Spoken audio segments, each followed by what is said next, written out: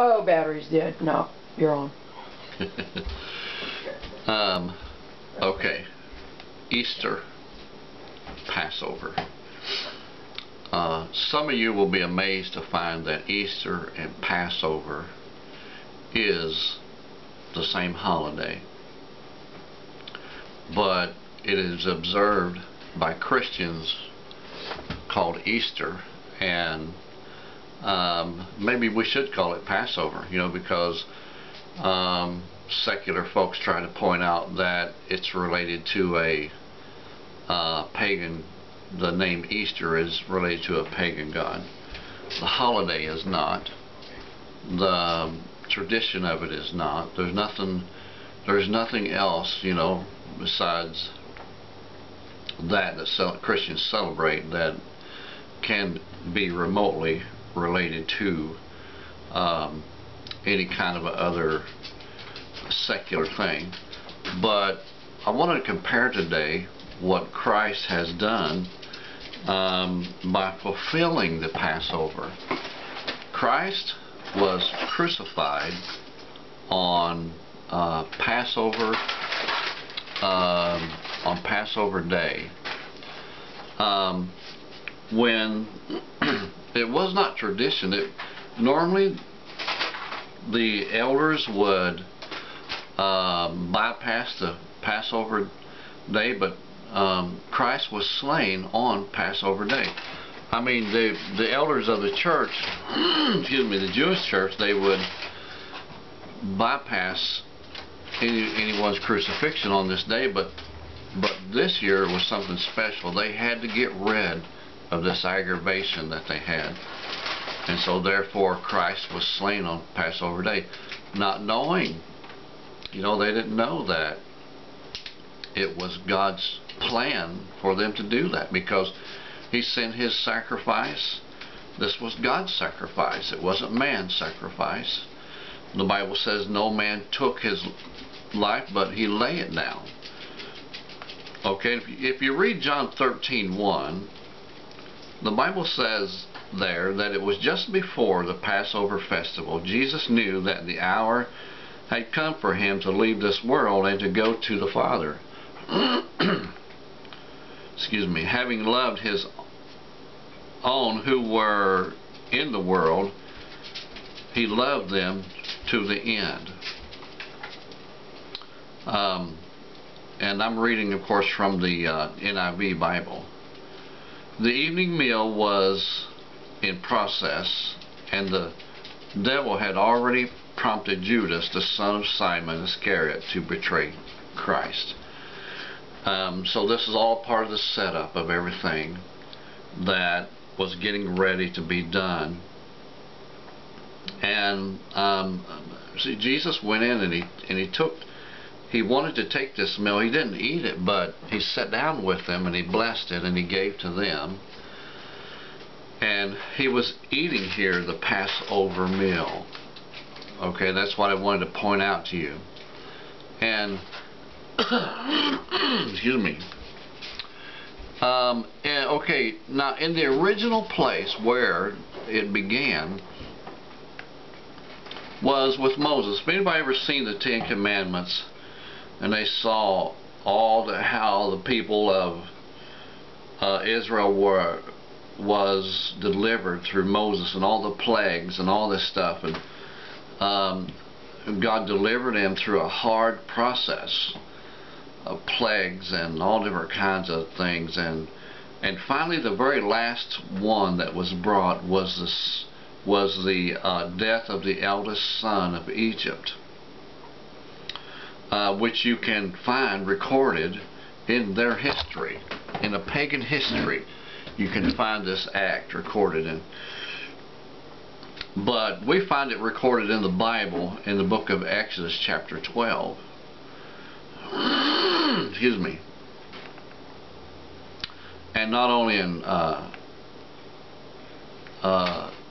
Exodus, but it's also in Leviticus 23 verse 5. But this is what it says. I want to read the King James Version. It says, "And thus shall ye eat of it with your loins girt and your shoes on your feet, and your staff in your hand, and you shall eat of it in haste. It is the Lord's Passover. Okay, now what they were talking about was the sacrificial lamb there. Because when they ate this lamb, it was a time of going. In other words, we're getting ready to go, because that's exactly what they did. They ate this lamb. Moses told them to take this lamb and share it with their neighbor if they had too much, and they were to roast it whole, and that night they were locked themselves in, and the blood of that same lamb that they ate was put over their doorpost, so that none of them would be without the house, but all that would be in the house, and they were all covered by the blood of the lamb. Boy, I'm getting excited just talking about this. Because this same blood, this blood represented from those lambs, I wonder if the Jews today still put the blood of their lamb over the doorposts as they did in Moses' day. Wouldn't that be great if they did? Because see, they don't believe in Christ yet. They don't believe in the return of Christ as we do as Christians. But God says there's a day when the Jews will accept this same Jesus as we know as their Savior, and that day is not too far off. This Jewish holiday, this Passover, Easter, that we celebrate is directly related to the last days. The keeping on of the clothes, of their shoes on their feet, getting ready to go. And Jesus came, when He came, He continuously told us, stay ready to go, get ready. When you see this day drawing close, He says, look up, for your redemption draweth nigh. Excuse me. Got to get a drink of coffee or tea. We have tea, it's better for you. It's got caffeine too. Caffeine doesn't hit you so hard. It doesn't bother your nerves so bad. Okay, so listen how it says this, okay? I want to read it in the International Version.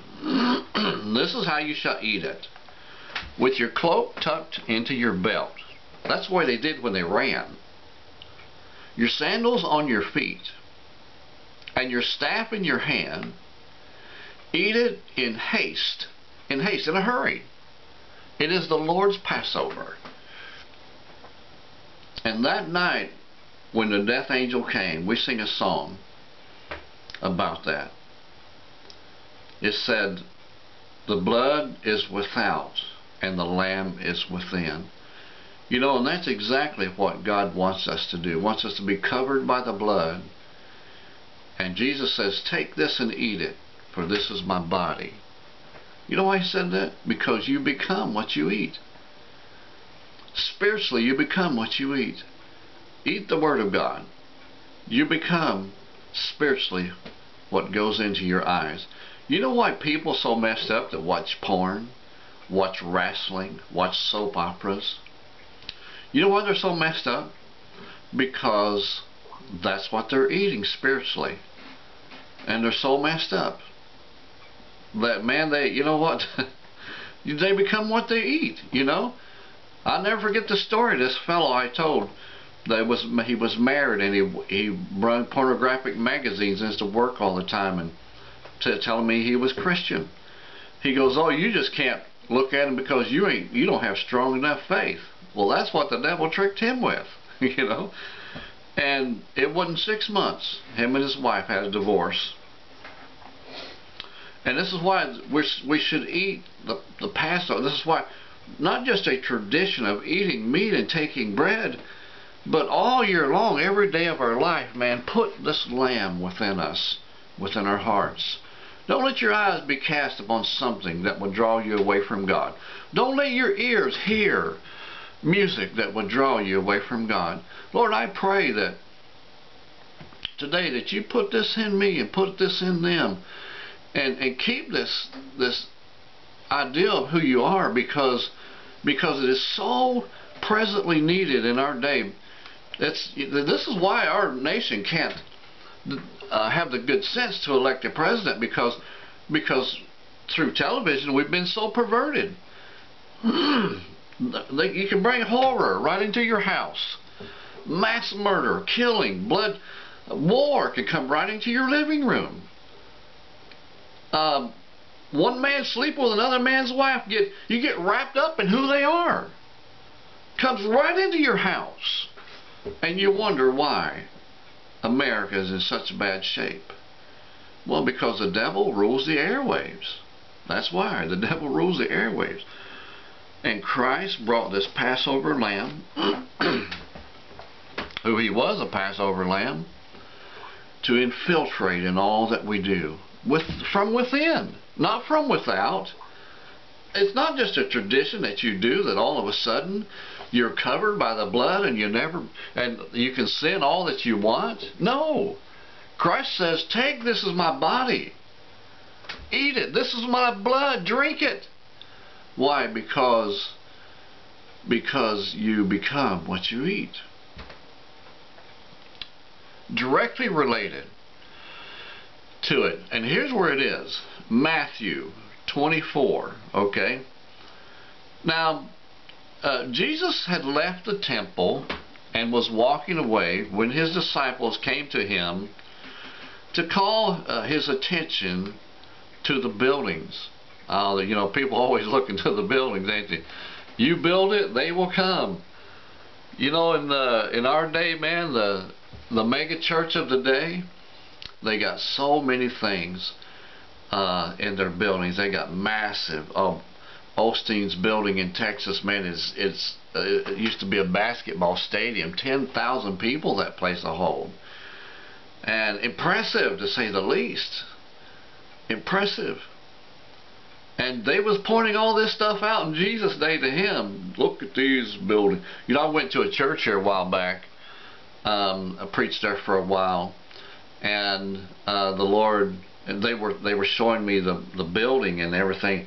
Oh, look at these fine architectural works and blah blah blah, our glass stained windows and all this stuff. And I'm like, you know, I'm thinking to myself, you know, what does this mean? This means absolutely, God cares so much about that stuff, he's going to burn it one day. He's going to burn it. Listen, Jesus had the same attitude. Look at this. Look at all these stuff we got here, his disciples says. And Jesus said to them, do you see all these things? He asked. Truly I tell you, not one stone shall be left upon another. Every one shall be thrown down. Every one. He was projecting what would happen to Israel 70 years after his death, because they received him not. 70 years after Israel. And if you look it up, if you can find it on a calendar, I bet it would be exactly to the day, because it was part of the prophecy that Christ made. It was part of the prophecy in the book of Daniel. 70 years. And it says there shall be a cutting off, and that's what it was. In Israel, there was a cutoff until this such and such time will be fulfilled. And 7 is a number of completion in God. And all this stuff, Easter is about this holiday that we celebrate.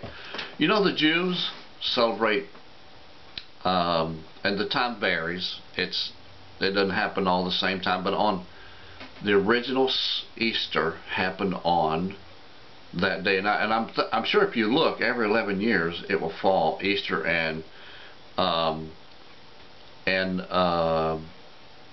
the Passover holiday will fall on the same day, because that's how the calendar of times is set up.